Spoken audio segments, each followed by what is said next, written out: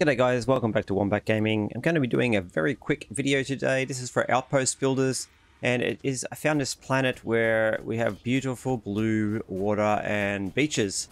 So this is one of the first spots that I liked for an outpost because it has lots of like lakes, I guess you could say.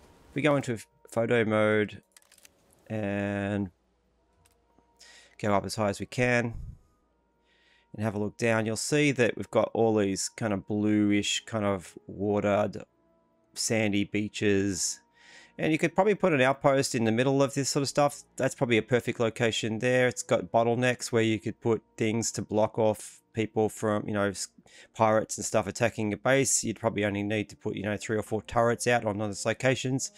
So a perfect location if you're looking for palm trees. This is a really beautiful planet as well. As you can see, just lots of palm trees and lots of color. There's wildlife here is too.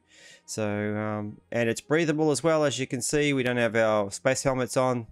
And yeah, lots of just beautiful colors. This is like one of my favorite planets actually. So I'm going to show you how we found this place. If you run up and down this coastline, there are rivers as well. They're not flowing, of course. This is Starfield, so the rivers don't flow, but I did find a couple of rivers. I just like this place particularly because of the incredible location that you could put an outpost on, and you could build up some defenses and stuff. But guys can choose, but I'll show you where this is. Let's go back out into the world. So the planet we are on is Hyla 2. We're in the Hyla system, and I'll show you where that is. So we are towards the right side of the map. We're not right over on the right, but you can see here's Cheyenne. Alpha Centauri is over here. So from Alpha Centauri, I think it's about 4 jumps. Yeah, so 4 jumps. So you'd be jumping through Cheyenne, and then this one, and then down to Hyla. Hyla is a level 40 system. There's a few planets in this particular system as well.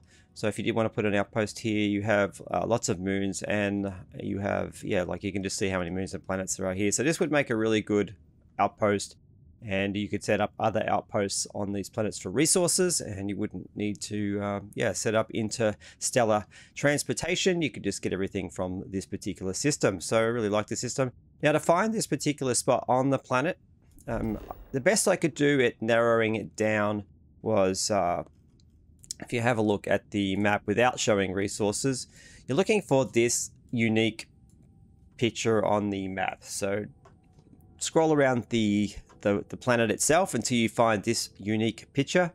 Now this coastline all the way through this middle area is what you're looking for. You've got this kind of circular peninsula area here, and this all the way through. You can see I've had 2 landing zones here. This one down here, there was more river kind of structures, and then towards the top here, there was more that kind of lakey kind of structure. So I decided to show you guys the lake structure. It's up here on the top bit. You want the landing marker to overlap the ocean bit a little bit, and you want to land in the swamp area. You can see, I'll just try and bring it up. There you go, swamp. This area is swamp. It doesn't look like swamp. It's actually quite beautiful. And yeah, just land there. So yeah, once again, guys, if you found this helpful, it's a really short video. If you've got any questions about how to find this spot, or you are getting stuck at all, please let me know in the comments below, and we will see you on the next video. Hit that like button and subscribe. Thanks again. Wombat out.